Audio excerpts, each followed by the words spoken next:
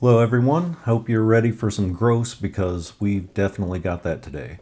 This is the floor of a hoarder house. It's supposed to be hardwood underneath all that filth and nastiness, and we're going to see what we can do to bring that back to life. So first things first, I need to move all this stuff out of the room, and then I need to sweep the whole room. And by sweep the whole room, I mean ceiling and all. As you can see on the walls, there's a lot of that looks like stains and dirt that's actually cobwebs. I swept the ceiling, the walls, windows, window sills, and I must have removed, I don't even know, 100, 200 little bitty spiders, which is not fun for me because I'm not a fan of spiders. After sweeping, I'm gonna take a shop vac and get all the extra debris out of the window sills and off the shelving. My purpose here isn't to make the windows and the walls and stuff perfect. I just need to get the main debris off of it so that whenever I do the floors, all that stuff isn't blowing in, through open windows or whatnot. My main purpose is the floors. Once I have all that done, then I'm just going to use a push broom and my regular broom to sweep up all the massive debris that I can, and there is a lot of it.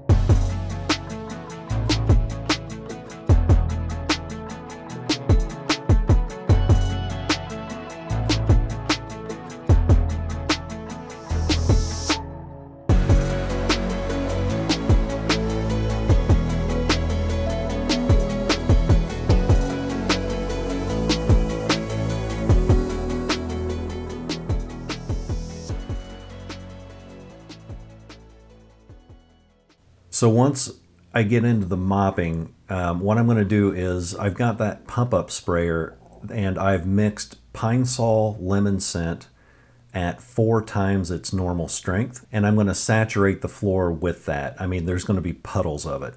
And then I've got a little red, it's like a broom, but it's got rubber bristles. It's meant to clean like shop floors and stuff like that. I'm going to use that to scrub the wood, and then I'm going to go back to Pine Sol and scrub again over and over.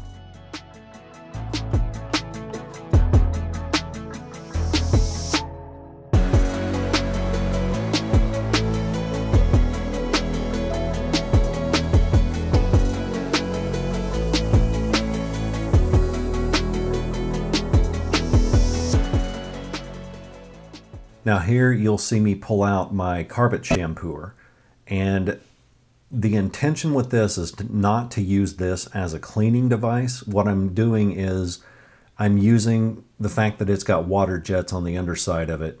I'm using that to rinse the floor, and then I'm using the vacuum itself to extract the water. The bristles that are on this vacuum don't really mean anything to me because it's not really doing much to clean the floor.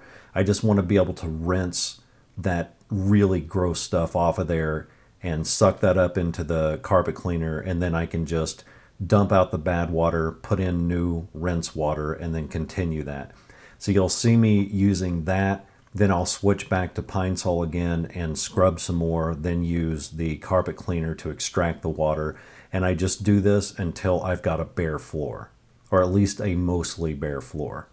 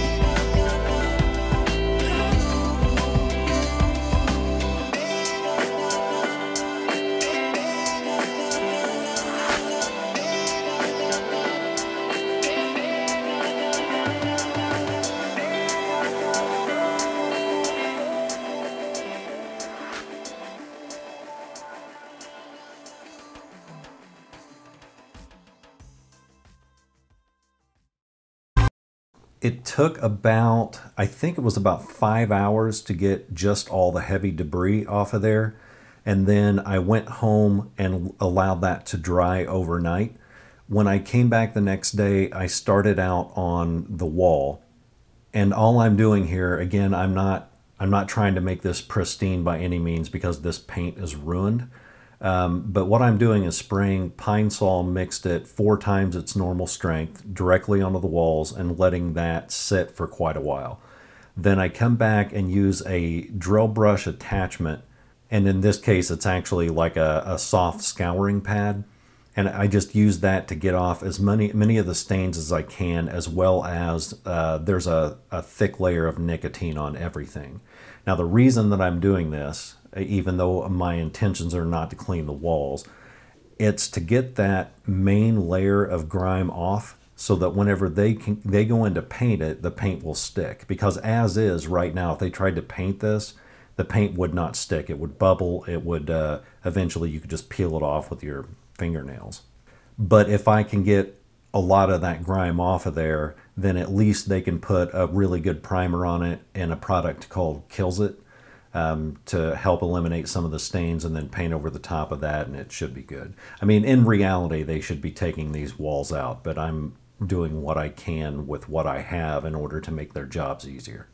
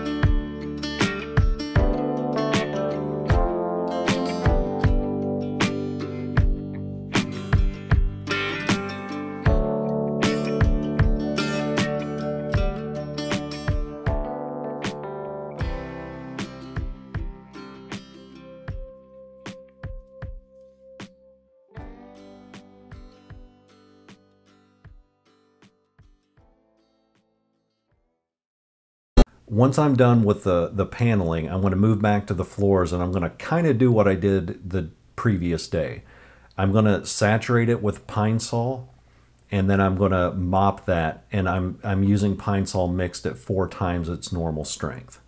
And I'm really going to saturate that in. I want these floors to be soaking wet.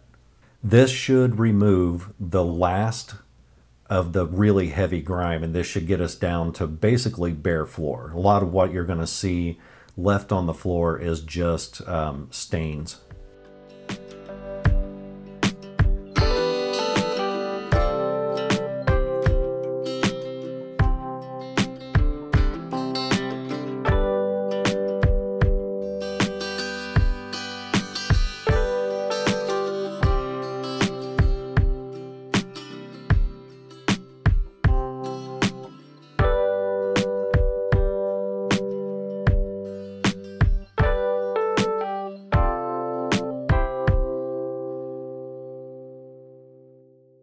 Now, while that's drying, I'm going to knock out the windows real quick, and what I'm using there is 97% isopropyl alcohol, 2 to 3 drops of Dawn dish soap, and water. That's enough to sterilize the windows and kill anything that's left on there. But the thing that gets them really clean is I use a microfiber towel to do the main cleaning, and then I dry it with an ultra-fine microfiber towel. Those feel almost like silk. But If you ever wonder how housekeepers get mirrors and windows really clean, like really clean with no wipe marks, it's the ultra fine microfiber towel that does that. Now, once I'm done with the windows, the floor is pretty much dry, at least as dry as I need it to be. So I'm going to switch to Murphy's oil soap, and I'm going to mop the floor with a lot of this. I want to do the same thing with Murphy's oil that I did with Pine Sol. I want to saturate it and really get it to the wood to suck that stuff up. Because the wood, one of the reasons I'm saturating like this is because the wood is extremely dry. It's sat empty for a very long time. The Hoarder mess that was on there to begin with had stripped off the varnish and the sealant from the old floor. So it's just basically bare wood that's sitting there now that has gone completely dry. So I want to try to rehydrate that as much as I can while I've got the opportunity. And Murphy's oil has oil in it, which is good for the wood. Then I'll let that dry for a bit and then do it again just regular. Like, in other words, I'm not going to saturate it this time. I'm just going to mop it like it's a regular floor using Murphy's oil soap. Now, while that's drying, I go to the window frames and baseboards and just wipe those down with Mr. Clean just to get the crud off.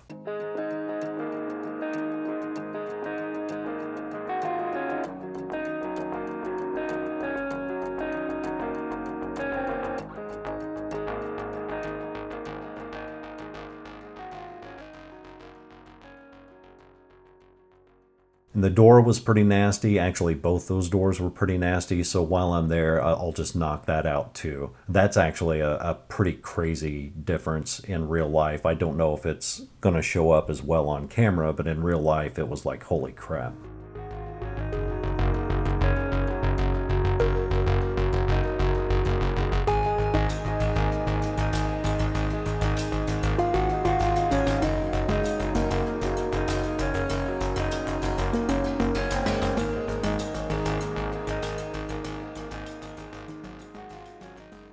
Now, the very last step that I do here is something I don't normally do. In fact, I've never done it before on floors, but I'm using liquid gold, which isn't really meant for floors.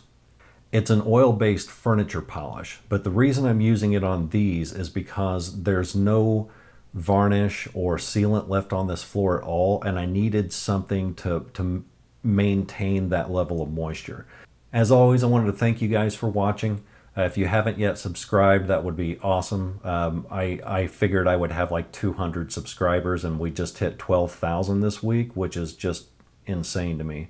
And I'll put a couple of links down in the description to some of the stuff I used, including the drill attachments, the little brushes and stuff like that. I do make a small commission off of those. I think so far I've made a whole $3, but they make you say that whenever you put affiliate links in. So you done been told, son.